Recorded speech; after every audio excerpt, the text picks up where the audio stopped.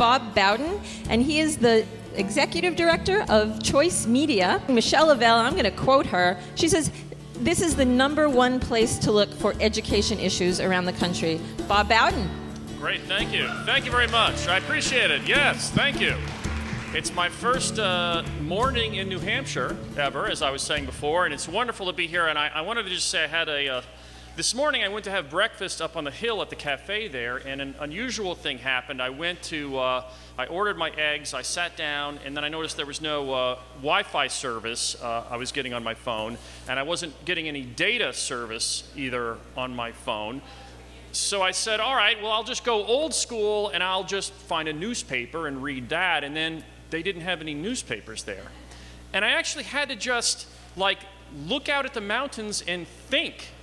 In other words, I don't know if you're following me, but there was no social media. I had no updates on what people had for dinner last night. I had no, you know, like whether they had run out of toothpaste was not like a tweet or something that I'd gotten. I basically had to just sit and think, and I kind of thought, like, this is like when fashion designers go abroad and they see the latest thing is this cool scarf in Malaysia, and they bring it back to New York City, and it's the hottest thing ever. Like, I may try to bring this thing back to New York City, like this idea of like thinking, like without noise and distraction. But anyway, I don't know if it'll take off. They'll probably reject it. But anyway, but thank you for coming. So, and it's great to be here, and I do find myself just kind of viscerally unwinding my anxiety being in the, you know, away from the city here. So I appreciate it. So we do education reform. I run a group called Choice Media, and we take a look nationally at education. We create video and films and podcasts that are original. We also aggregate content from across the country. And so if I'm going to leave you guys with something here, it's that this issue is exploding right now across the country in very different ways in different states. There are some issues that are national, and my experience has been when people start to become aware of all that's going on in this space, you know, if you're a person who regularly, say, follows politics or regularly follows other things like sports or the stock market or other things because you're just kind of interested in what's going on, if you just get a little taste of this education reform news flow, the daily newswire we publish or other people publish, I think you'll get addicted. It's the most important issue in America that receives too little attention, and I want to show you some of that this morning. Thank you. So, again, this is my name. If you want to follow me on Twitter, please do. It's more important probably to follow our newswire, Choice Media TV, on Twitter, because we have the most robust Twitter news feed on the internet, and so please check it out. So let's talk about what's going on. First of all, where are we? Where is the United States when it comes to our quality of education? And we'll start with my how are we doing there. And first, a disclaimer.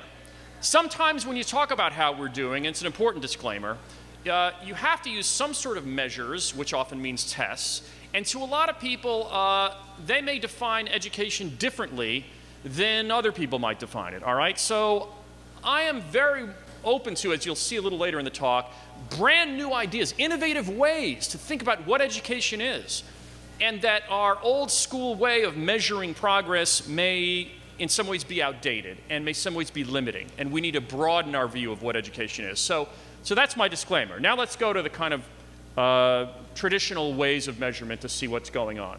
So a PISA test, it's a test given around the world. The most recent one in 2012 was given to how many countries? 65 countries. Imagine, 65 countries around the world. 15-year-olds taking the same test.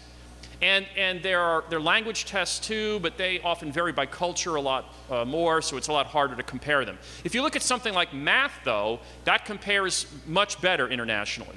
And the world average score of 65 countries, 494 on the math test. Our 15-year-olds, 481. We were tied for 30th in the world in the math score of the PISA tests around the world. All right, so just let that soak in for a second. We were beat by some of the countries you might suspect, the usual suspects, so to speak, Shanghai province of Japan, of China, excuse me, Japan, Hong Kong, South Korea, Singapore, Netherlands, those kind of countries beat us.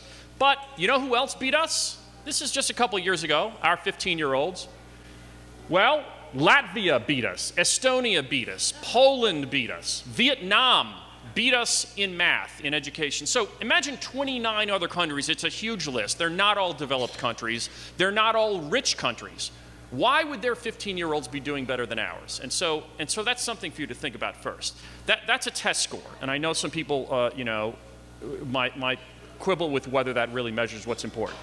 Well, here's another, well, let me, first, excuse me, let me give you some reactions. So this is a guy who thinks more like I do, Mark Tucker, who said the current education reform agenda is bankrupt. He says there's no evidence it can succeed. It's time to embrace a very different education reform agenda. Well, we'll see what that might be. But then this is what I really want to show you. This is the Teachers Union president of the American Federation of Teachers, Randy Weingarten. It's the second largest teachers union in the country. Sadly, our nation's ignored the lessons from the high-performing nations. She says these countries deeply respect public education, work to ensure teachers are well-prepared and well-supported, and provide students not just with standards but tools to meet them, like ensuring a robust curriculum and addressing equity issues so children with the most needs get the most resources. So to Randy Weingarten, the Teachers Union president, it's a lot about poverty, right? So that's why, in her opinion, Vietnam is beating us in education, because their poor kids must get more resources given to them. Or in places like Estonia, or places like some of these other places that spend a fraction of what we do. America basically spends the most in the world per student on education. Depending on, there are different metrics by which this is measured. Some would say Switzerland sometimes beats us. You can measure spending per capita of the whole country. You can measure spending per student. You can measure spending in a school, basically adjusted by school. So there, you know, and there are different special needs allocations, different ways of measuring it. But we spend in the top 1, 2, 3, however you want to measure it, of the world, and yet we're 30th in math. All right, so that's something to look at. And now this is not something that's a test result. This is simply high school graduation rates.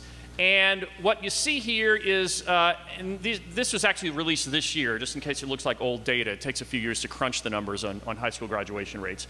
But in fact, our high we've reached here is 81%.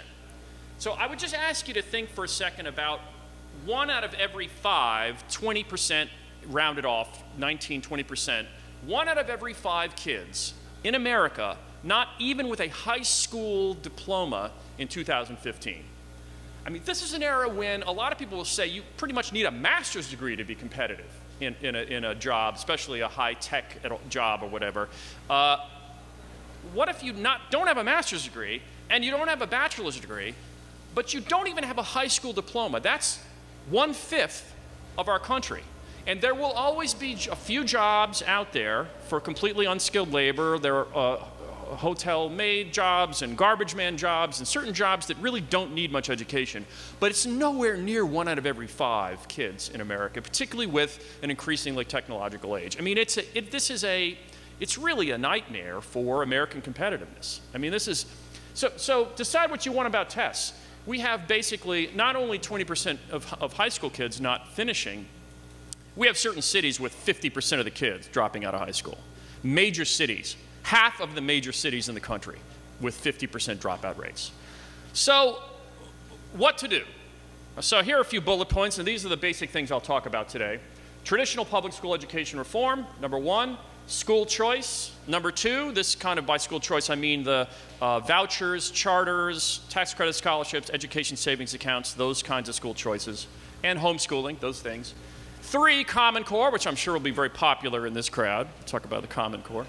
And number 4, more innovative models, all right? So let's go to some traditional public education reform. And this is where I'm actually going to pull up the web browser and just show you guys some news stories I was looking at today. And I wanted to start locally. I'm calling this traditional education reform because this is about school choices amongst regular public district schools. Pleas for school choice rejected in Manchester. And I'm sure Kate Baker and some other New Hampshire experts can tell you a little more about this.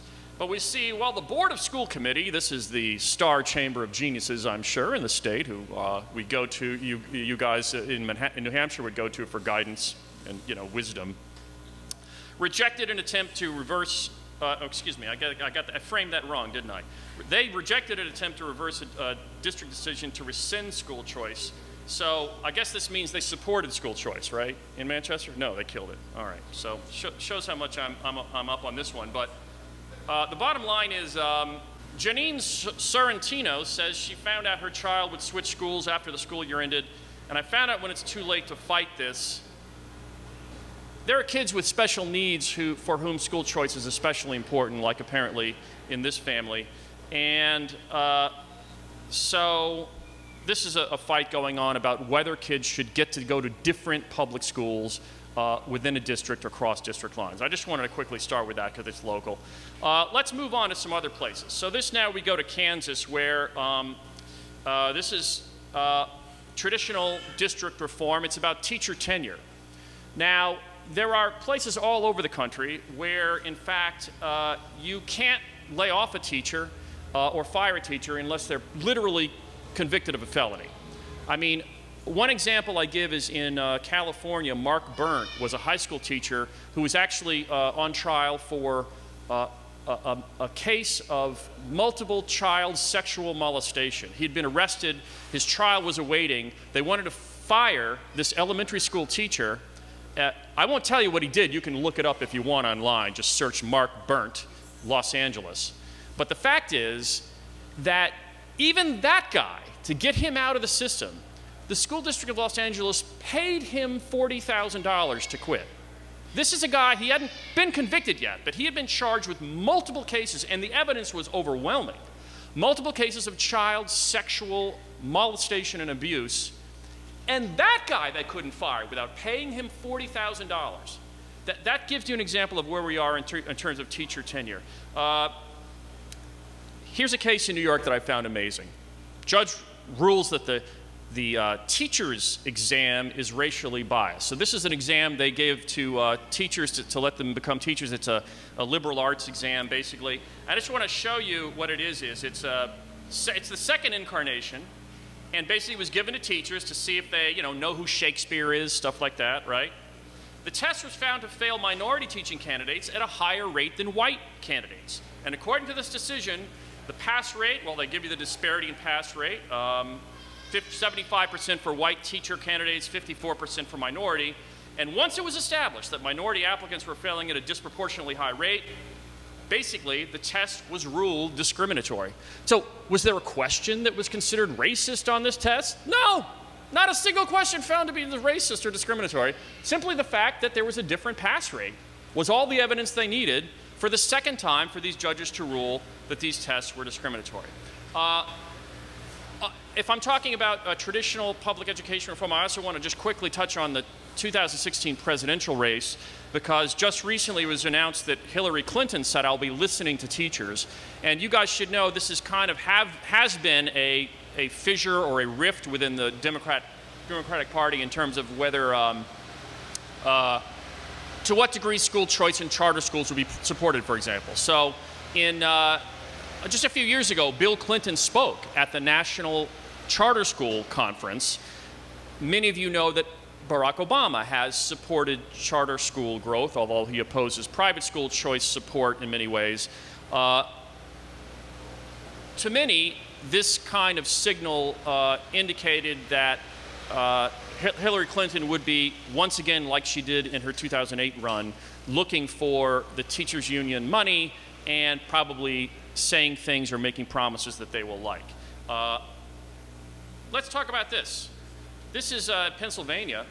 The House, Pennsylvania is one of those states where it's actually the only way, you cannot consider anything except seniority if you're laying off teachers. This is in America today, 2015.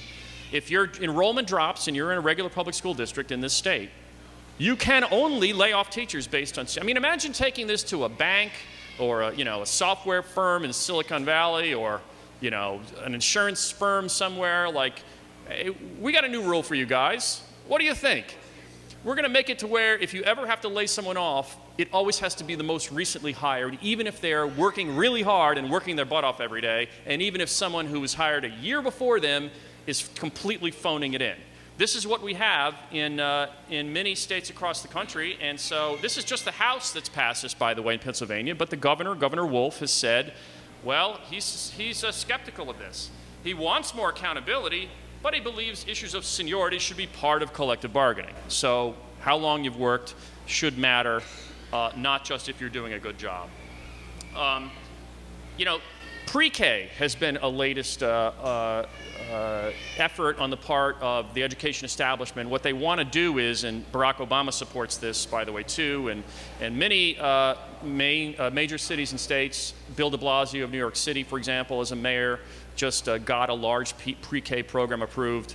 The fact is that the evidence shows you can't tell by the 3rd or 4th grade which kids had pre-K education and which kids didn't. In other words, this is for 3-year-olds and 4-year-olds, one of which I thought I heard there in the audience.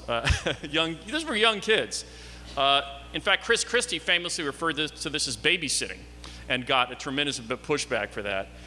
Pre-K is basically a way to throw money at the unions. You create this new gigantic hiring binge of certified teachers to stand and, in my opinion, you know, mostly do coloring and stuff like that with 3-year-olds and 4-year-olds into what many would describe as daycare. I mean, when the federal government most recently closed down, the stories about the impact of the federal closure during a budget battle portrayed a woman who basically didn't say, I'm worried about my preschool kid not getting education. She said, I don't know where to put my kid when I go to work now, described it as a kind of a daycare model. So then they get particularly annoyed when they see stories like this, don't they? A study that shows that if a kid watches Sesame Street, that's as effective as pre-K. All right, let me get to a few more stories in this regard. And I guess I'll tack now to some more school choice talk, which is really my bread and butter. It's what I kind of care about and work on most. There are many states around the country that have passed voucher or tax credit scholarship laws or education savings accounts, which is kind of a new version of all that. And so what happens, though, is a tremendous pushback happens when these laws get passed. So what we see is examples like this in North Carolina, where just last year they started a brand new voucher program to help kids who were stuck in chronically failing schools. They had enormous subscriptions. There was huge demand for this. Parents all around the state wanted it. But what happens is when the teachers' unions and the education establishment loses these kinds of political battles, oftentimes the next stage is they try to sue it out of existence. And this is what's been happening in North Carolina. The teachers' union lost the first round of suits to stop their voucher program there, but they're now appealing, and so it kind of keeps these programs in limbo. By the way, just as an aside, oftentimes if they even lose all the lawsuits, then they try to regulate these programs out of existence and try to regulate them so they're so ineffective and bureaucratic that parents don't know how to sign up and what to do. So similarly, this is another case, another lawsuit. This is against the tax credit scholarship in Florida. Florida with the largest tax credit scholarship program in the country.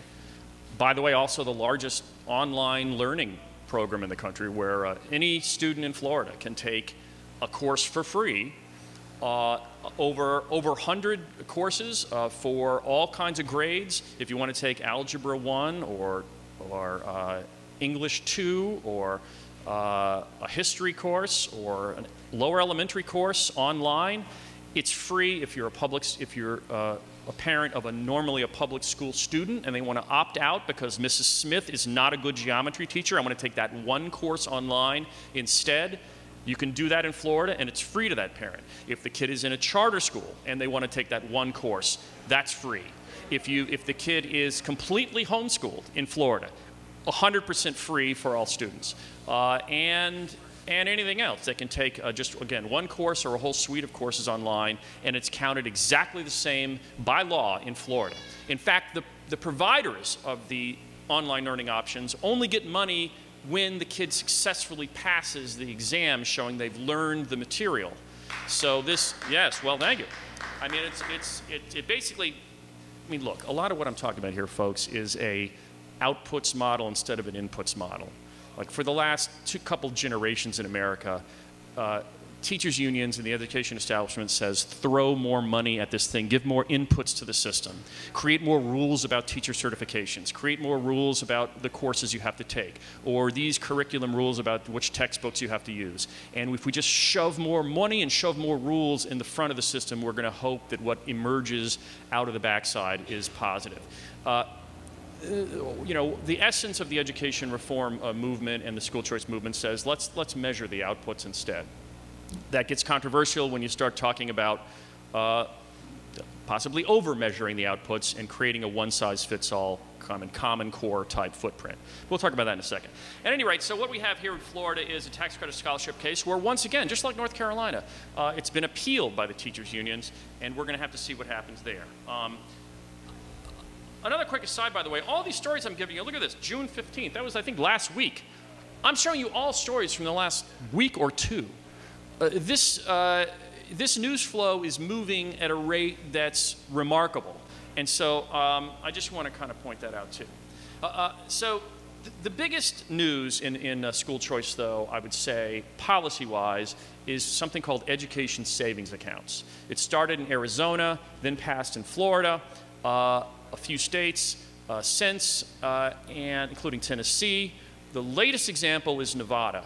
And let me just tell you a little bit about what education savings accounts are. And I'll hit this. Well, here's the story. Governor Sandoval in Florida talking about education savings accounts. So if you can imagine, do you guys know what vouchers are? I mean, raise your hand if you know what a school voucher is. All right, so good. So it basically says, here's an amount of money. If you opt out of the public schools, you can have this money and take it to a private school. And the private school cannot participate at all if they don't want, or if they do want to participate, they have to take that voucher as the tuition for the student. So you have statewide voucher programs in Indiana, Louisiana, Ohio, Wisconsin. You have certain cities like Washington, D.C. with voucher programs. That's kind of the first form of private school choice that emerged. But understand what it does. It sets a tuition price, right? So it's the government setting the price that schools, all the private schools who participate, then accept that government set tuition price. Education savings accounts doesn't do that. It says, let's just give the parents a pot of money, and this now can create pricing pressure on the part of schools, because if they charge a little less because they're really efficient in their school to the parent, then the parent saves more of that education savings account for a college fund, or for an online learning program, or for something else they might do, like Hooked on Phonics they want to buy, or they want to buy a Rosetta Stone for their kid, or they want to just use it in a different educational way. So education savings accounts does that. Voucher programs and most of the education savings account programs before said, we're going to give this to low-income kids because they're the kids that really need it. This was the thinking. And they have some of the most troubled regular public schools. Okay, so in Nevada, they said, you know what, let's get rid of that. Let's not make it just for this kind of kid, just for that kind of kid. Just, you know, sometimes these things are passed because the politics are such that, like Arizona did, if you launch this for just special needs kids, it's much harder for the union to oppose it politically, right? You're against these special needs kids from having it. If you launch a voucher program just for special needs kids, like the Oklahoma voucher or the Georgia voucher or the Florida McKay voucher originally did, just for special needs, it's really hard to oppose it politically because you're opposing parents of special needs kids. So that's why sometimes it was done that way originally. But in Nevada, they said, you know what? It shouldn't be just for this one kid or this other one kind of kid or this other kind of kid. Let's make it for everybody. Everyone, every kid in the state now, in Nevada, based on this new plan, this just happened. Look at the date, June 16th. Basically, these kids get over $5,000 to just opt out of the public schools and use it for private school tuition. They can go to a Catholic school. They can go to a secular private school. They can go to some other. They can use it for online learning expenses, for example, if you want to homeschool. So this has been considered really the most exciting development in a long time, and it just happened in Nevada. And so this is really important. I want to talk about that.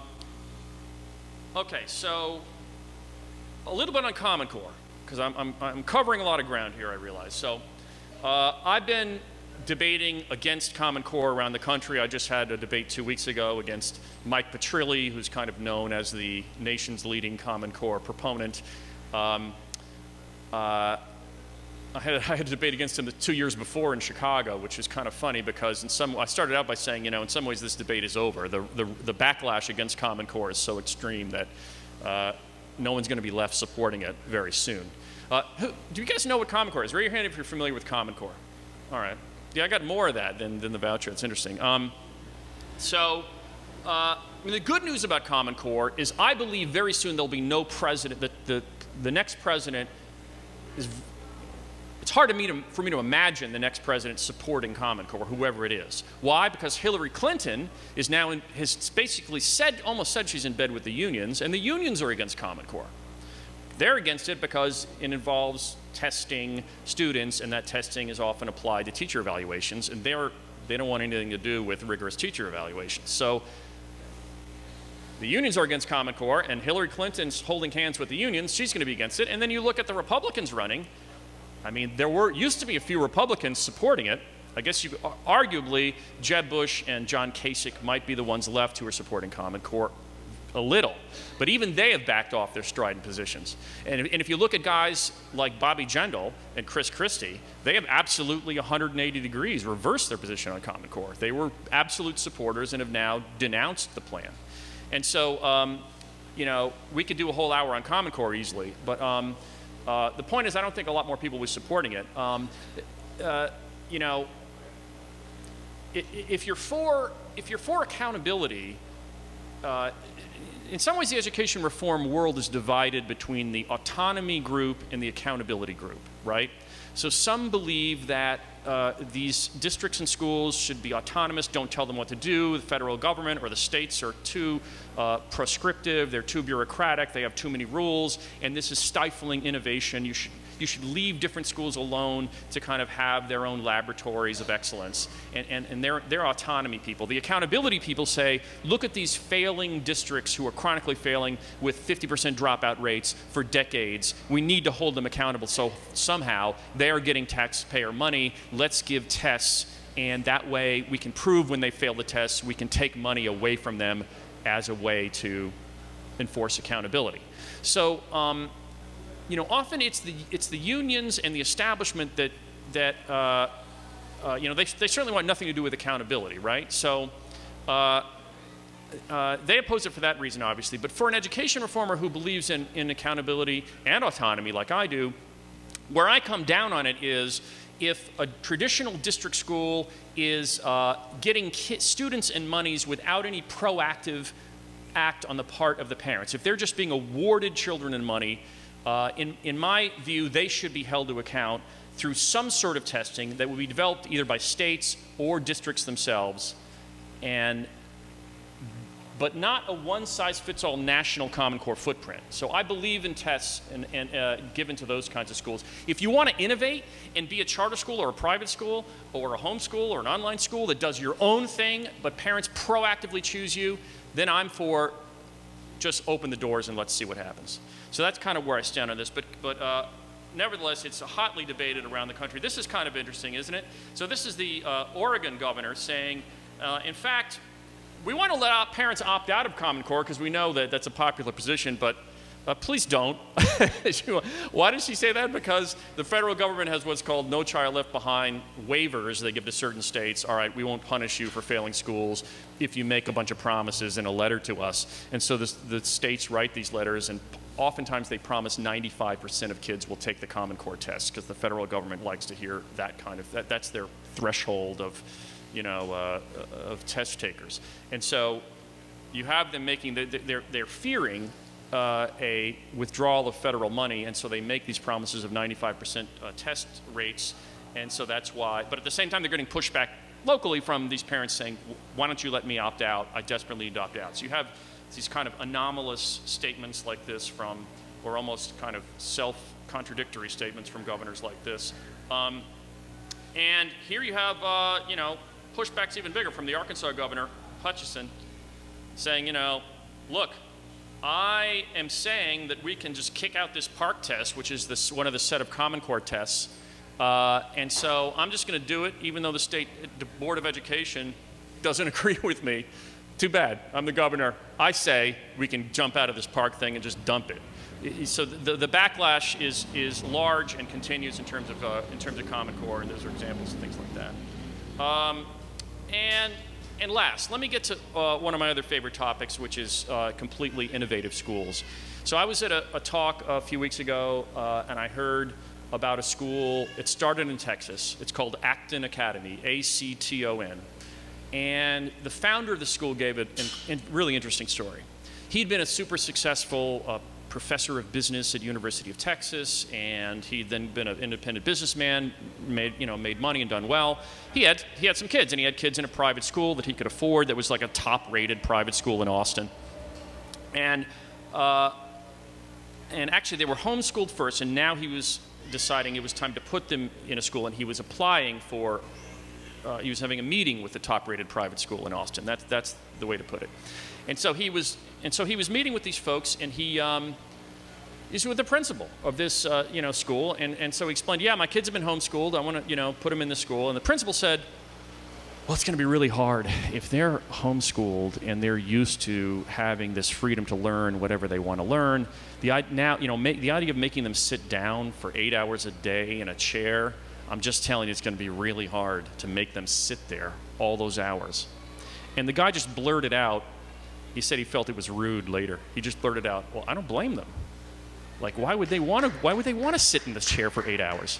And then the principal of this private school, this elite private school, said, I don't blame him either.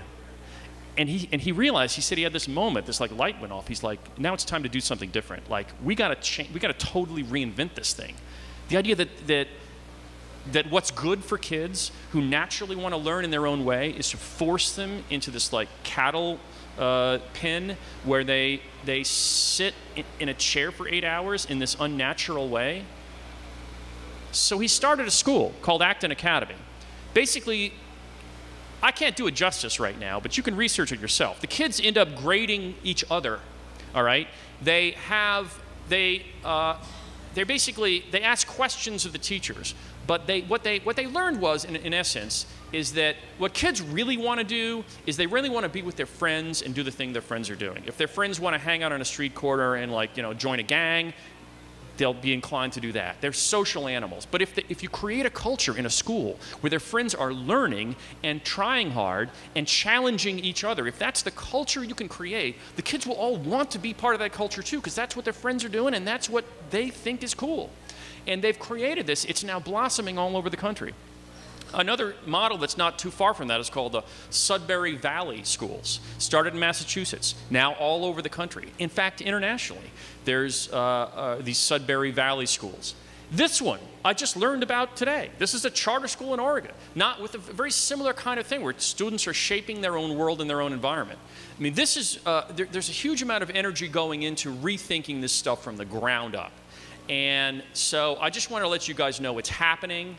I think between that and online education, which if you've looked at MOOCs at all, massive online open courses, you can take free courses from the nation's best universities. You can do it, anybody at a library anywhere in the country or your own internet access could take MIT, Harvard, University of Chicago, Stanford courses.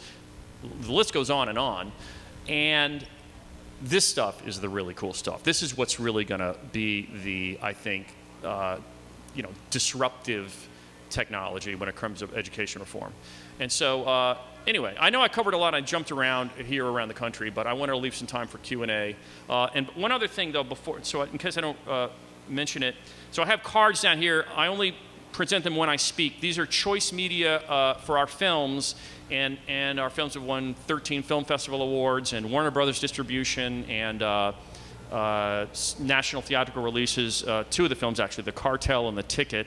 The first being about corruption in public education, the second being about educational options. Anyway, we have discount cards here for our films. If you're interested in ordering that and also joining us on Twitter, Facebook, whatever, these cards are here for when I'm done. But that said, thank you for your attention. I'll take some questions. Thank you. So this idea I love that you just talked about, where kids who I guess are interested in building their own curriculum or whatever it is that they should be allowed to do it. And that's going on in the schools. So I wonder if you have an idea of how teachers are going to fit into that program, given the strength of the teachers' unions and the preparation of the teachers, right? How does that fit in? Right, so teachers have this conundrum sometimes where they, on the one hand, they hate being told what to do with a curriculum that every day says you've got to do this and this and this, because, you know, and not only the fact that with discipline problems, there are a lot of teachers that are told to just deal with it in the classroom, even though there's one or two disruptive kids that are ruining the environment for everyone else. At private and charter schools, that they just remove those kids. That's what they did, just do it. And yet in often public schools, these teachers, and in this regard I'm sympathetic, are told, deal with it. Yeah, they cannot. Right, they can't. And so, I mean, right there, this is, I think, an enormous problem in traditional public education. So you have teachers that basically, you know, like the idea of kind of more freedom, but at the same time they're worried about, and they've grown up in and become almost inured to a culture where they're given all these job guarantees, and you tell them then, with this freedom comes the fact you have to perform as a teacher.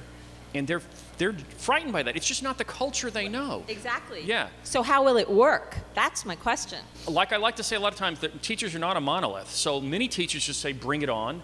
Others absolutely want nothing to do with, you know, evaluations that, you know, in their mind, until a 100% fair evaluation system is developed, and anyone who's worked in private industry knows there's always subjectivity in any evaluation system, right? They're going to be racist, right? Right. So there's always this idea that, well, if I sign on to that, to this Bob Bowdon school choice, let different schools hire and fire who they want plan, I'm going to have some principal show up someday who doesn't like, you know, the cut of my jib, and I'll be out the door. I got to be against that. I got to just be for these jobs for life.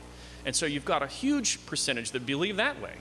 And so I guess the answer, there is no one answer of how teachers will respond. I just think what's happening is, as more and more parents line up and vote with their feet for charter schools and private school options, it just becomes a larger and larger movement. I mean, it's 100% or over 90% charter schools in New Orleans today. Detroit, 65% charter schools. Washington, D.C., 44% charter schools. Philadelphia, a third of the kids go to charter schools. So these are huge footprints in these places where there is no tenure. And in those cities in particular, as those populations get larger and larger, I think it just becomes woven into the culture more deeply and harder to oppose. Okay. All right. Let's remind people about the panel tomorrow also. Oh, yes. So there's a panel discussion tomorrow at 11 a.m. And perhaps you can tell people who's going to be talking there. Right. So I'm going to be one of the panelists. Maya Yaakov over there is going to be on the panel. Michelle Lavelle. And we were originally supposed to have Brett Venat, who runs School Sucks podcast, but he had a family emergency and he had to go home. So we're trying to find another person, and we don't know who that is yet. Okay. I know, yes, the School Sucks podcast sounds like fun, huh? Yeah.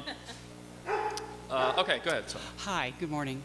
I just want to say that I'm not a former public school teacher, but I did a lot of subbing, and I've talked to teachers literally across the country. I have family members who are teachers, and I have not heard one teacher who's not absolutely stressed to the max and upset to the max. And the statistics are showing that fewer and fewer people are going into teaching. True. That's true. And that the average lifespan of a teacher is about 5 years. So that what I would like to say is that too much of the pressure and too much of the fault is being put on the teachers, and I just don't think that that's right. I don't think that that's fair to the teachers who are working under such difficult situations, and being a teacher is a really, really, really, really hard job. Yeah. So that when you're talking about a public situation, you're bringing in the whole society, and so that you can't just, it's not just the teachers union, it's not the teachers, it's a much bigger picture than that. And I love education, I love learning, So some of the options that you're talking about are, you know, they're exciting to me, but I am really feeling for the teachers these days. So that's just a commentary that I wanted to make. Sure. Well, look again. I don't think they're a monolith, and I think so. There's all kinds of different teachers, right? But I think that the ones I find most excited about their jobs are the ones given the most freedom, Yes. right?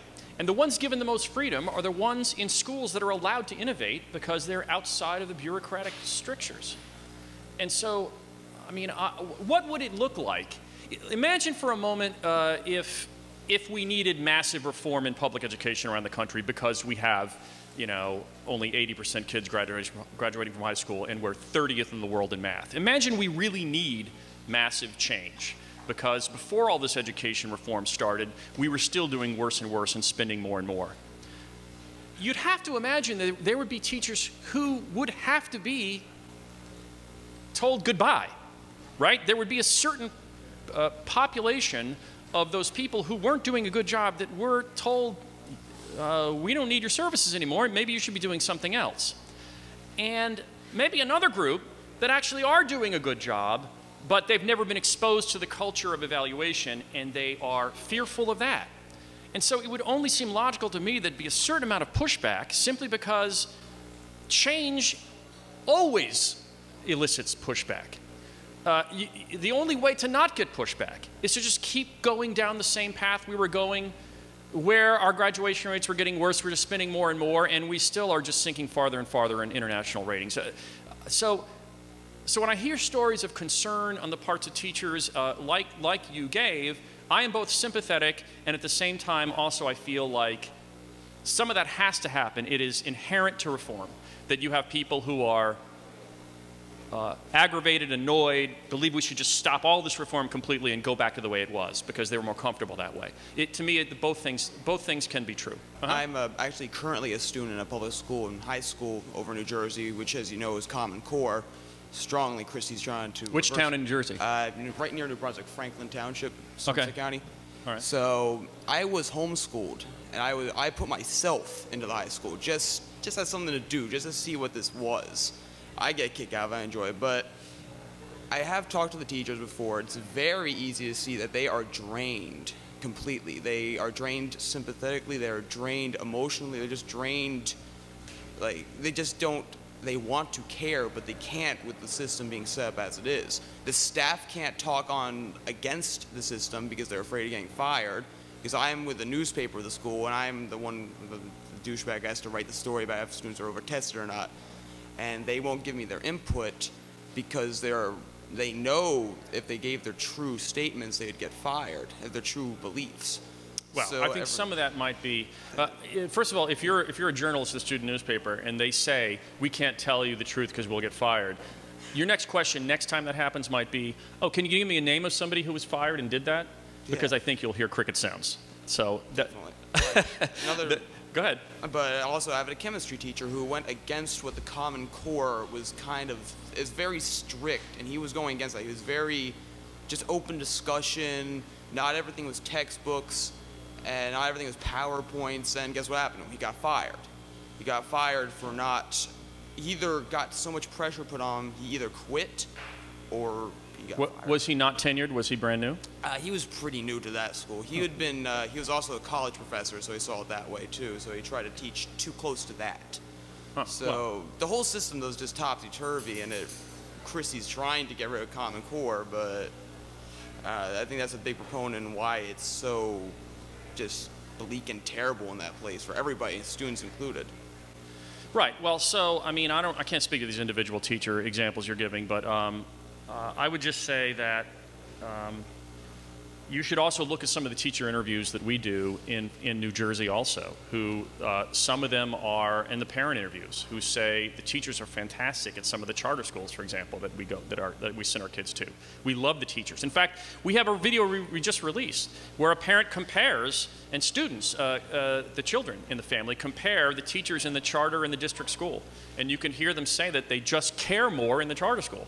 And so,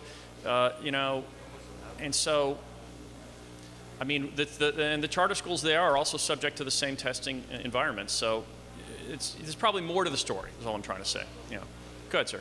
I spent the very first part of my career as a public school teacher, and then since I wasn't doing so well, a parochial school teacher, and I taught chemistry at one point at the parochial school. So I won't, I guess what counts is my observations, nothing to do with my ability, which apparently isn't that great. But when the students are failing, it's just the parents. The parents aren't involved. And when you see students succeed, either A, they have a strong individual motivation, or B, the parents have gotten behind them. And that ties in with the culture that's reflected by my parents, or my dad in particular, which is shove the kid out the door, he's going to get educated, it's foolish to spend money, and you don't really need to, encourage him. The teachers are there for that. And education should just happen, and we really don't care about it. Right. So this feeds into the political environment of, let's say, the Democratic Party, for example. So this is really a big cultural problem. And the other observation I made. Well, let me just address that. So in terms of people often say, but it's the parents, right? So all this is just basically the difference in these schools is just difference in parents.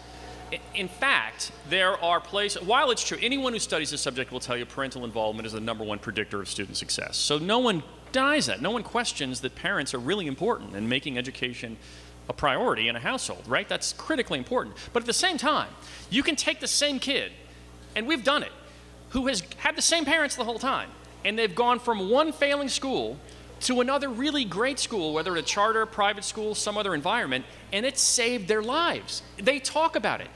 This week, a girl cried to us, wept on camera, about the consistent and continuous vicious bullying she was getting in her public school that no one would do anything about, and then she now transferred and is now starting in 10th grade, which was just the last school year for her, in a Catholic school. And she said, this is like a young teenage girl who says, I have a second chance at life. I mean, suicidal people are trapped in some of these other schools, and then they switch to a better school, and it's a whole new day for them. So they had the same she had the same parents, all right? So don't be too quick to dismiss how a school is run and how that can affect kids.